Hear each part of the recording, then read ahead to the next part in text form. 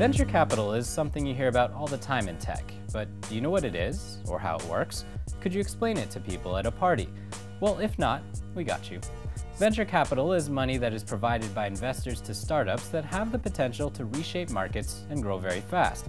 The money deployed by a VC firm usually comes from institutional investors, corporations, or wealthy individuals looking to make some serious dough. Let's say Jane and Brian have a camera app that's getting a lot of customers and media attention. They know their little company could be ballin' one day, but the banks are hesitant to lend them money because they think it's too risky. But Marcus, a successful VC, looks at what Jane and Brian have done and thinks the benefits outweigh the risks.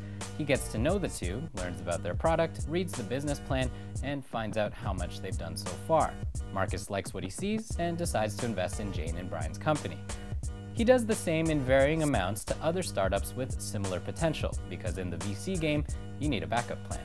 About 3 out of every 4 startups fail, so a VC has to make sure the projects that do make money make enough of it to cover the losses of the failures. They also have to make sure that the parties who back them get a healthy return on their investment.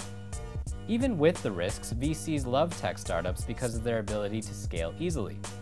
As for how much money Jane and Brian would get, that depends on where their company is at. Seed funding is at the earliest stage, basically something to get the party going.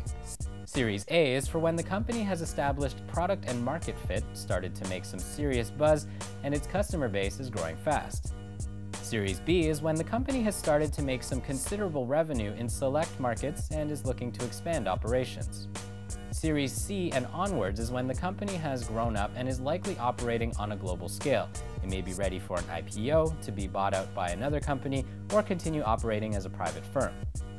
So let's say Jane and Brian have stayed in the game, gone through Series C, and are now ready for the next step.